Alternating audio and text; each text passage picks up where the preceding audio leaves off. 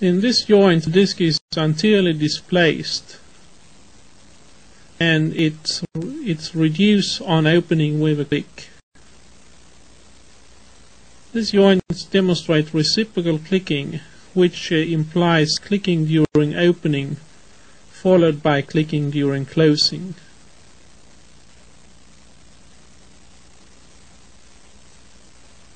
The disc is here again anteriorly displaced.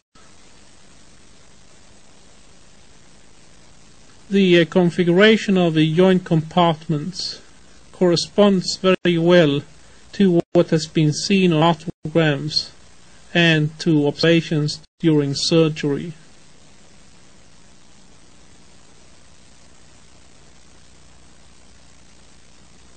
Reciprocal clicking is a clinical sign of anterior disc displacement with reduction.